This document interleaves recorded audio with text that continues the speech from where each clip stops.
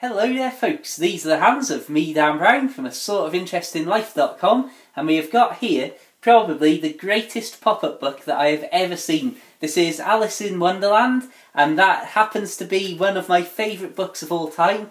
If you've seen my other videos about reading and books and things like that, then you'll probably have heard me endlessly talk about my love of Alice in Wonderland.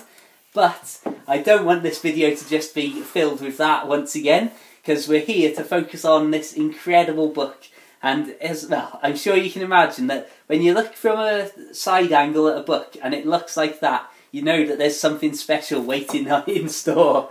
So, opening the first page here, you can see that it tends to focus on one big scene, and then you have these little booklets that tell you the actual Alice in Wonderland story, which even these themselves have got their own extra pop-up pieces inside, which we'll take a look at a few of in just a minute. But firstly, I think we'll go through page to page and just see some of these bigger areas. One of the best things that instantly hit me with this was this very first section here that's got this pull-up rabbit hole. And as you can see, there's the white rabbit and Alice running away. And this is the thing. We'll have a look in just a second after we've looked at the main scenes. But that's a lovely little effect to look down as if you're peering into the rabbit hole. If we turn the page, you'll see we come on from iconic scene to iconic scene.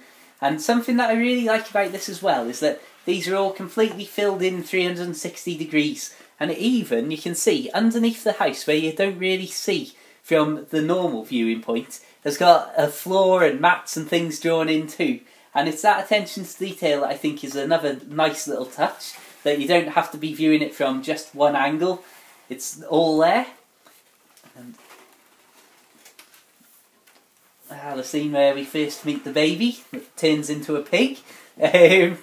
Again, there's a lot going on these pages, and like I say, when you add in these extra booklet pieces that have got all these extra pieces and moving bits that pop out left, right and centre, it's just, it just adds to the level of, oh yeah, it's a pop-up book with these great scenes, and then also all these extra little things thrown in as you're reading through the story itself.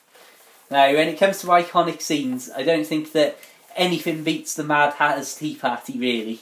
For me, at least, the Mad Hatter. The Mad Hatter and I think the Cheshire Cat are two of my favourite characters ever created. And again, you can see here that it's all this 360 degree filled in. Don't have to be looking at it from one angle.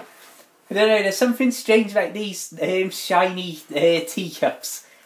But to have all of that fold out from flat to such a perfectly laid table, beautiful.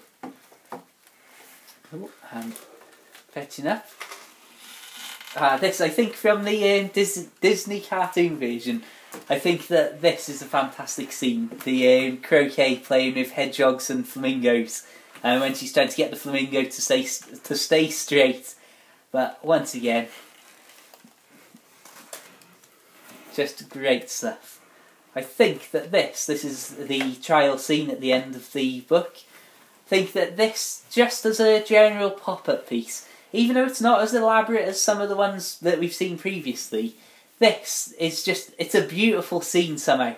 I think the way that there's so many cards sticking at all sorts of angles, and not just on like sort of layers of these are in the front, these are at the back, you've got them sticking out at literally 45 degree angles, 30 degree angles, straight out forward, straight upwards. It's just another great little piece that it really looks somehow more 3D than it should do somehow. I think this is the sort of thing you could see a picture of on the internet and it wouldn't quite look real, that sort of level of 3D effect. Right, we'll have a quick look at some of the scenes that fold out from inside these little booklets, and then we shall wrap things up. You've got the white rabbit there. You'll see there's a lot of movement as well as just general popping up, and that's something that I quite like from these as well. What's on the next page from this? Oh my goodness me. Once again, there's quite a lot going on, considering that this is just a small booklet in the main book. Here's another one of my favourite little additions here, painting the white roses red, and you can see that the rose is literally being painted. Again, it's these little bits of motion thrown in that I really enjoy.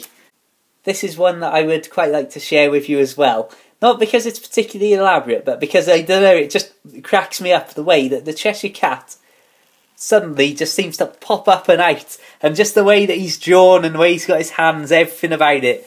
Oh, lovely stuff. And of course we've got the caterpillar here.